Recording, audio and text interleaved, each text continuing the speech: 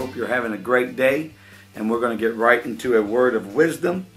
Proverbs chapter 3, verse number 4.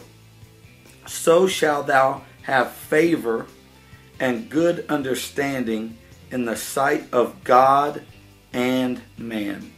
Now, having favor with God and man, this is something said of a few people. Namely, one is Jesus Christ.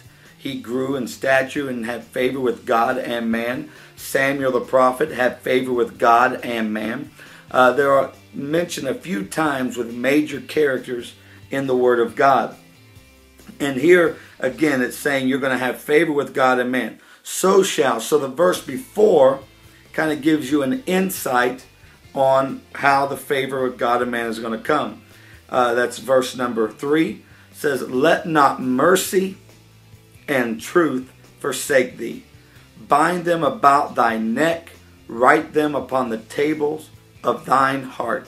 And so the things that bring us favor with God and man, I believe we truly got to have favor. Not just, some people are like, well, I pray, I do all this stuff. I have favor with God. Well, that's great. But you also want favor with man. The Bible says that the apostles in the book of Acts, they have favor with all the people. We should have favor both with God and with man.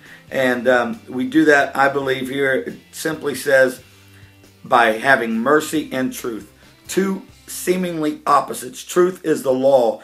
This is truth. This is where the buck stops. It's the truth that comes, and that you can't deny it. You can't hide from it. It's the truth. And then mercy. Mercy says, this is the truth, but I'm going to have mercy. It's a balance between these two things in life. You can't go through just, this is a law, this is a law, this is a law. You're going to have problems. Neither can you just say, oh, let's just have mercy for every situation. You're going to have problems. But when you live with a balance of mercy and truth, you are going to have favor with God and with man. I hope you have a great day. God bless you, and live in wisdom.